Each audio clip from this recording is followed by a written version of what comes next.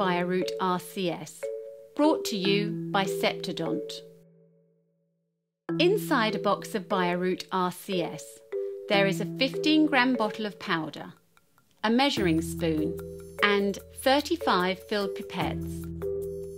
Open the bottle of powder and, using the spoon supplied in the box, place one level measure of Bioroot powder onto your mixing pad. Open the pipette package and snap off one pipette.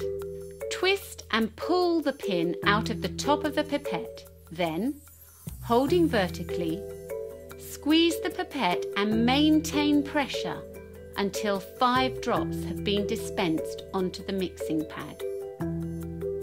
Prepare the root canal sealer by progressively adding powder to the liquid.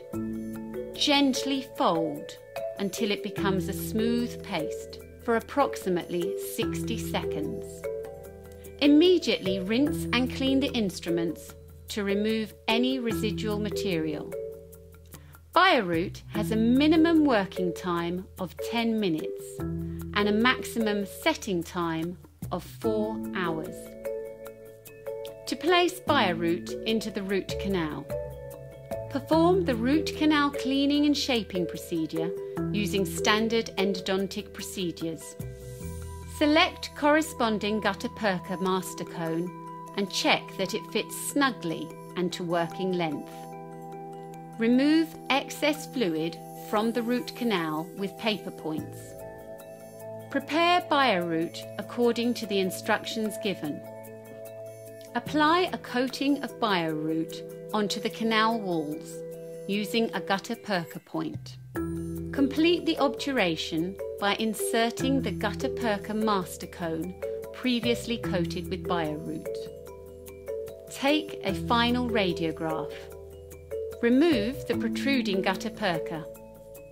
Perform the temporary restoration using Simpat LC or any temporary filling material. If a post placement is required, it should be performed after complete hardening of Bioroot. Troubleshooting. Too much pressure on mixing could affect the consistency of Bioroot. If, for any reason, you need to remove Bioroot, this can be done using conventional removal techniques, as Bioroot is used in combination with gutta-percha points.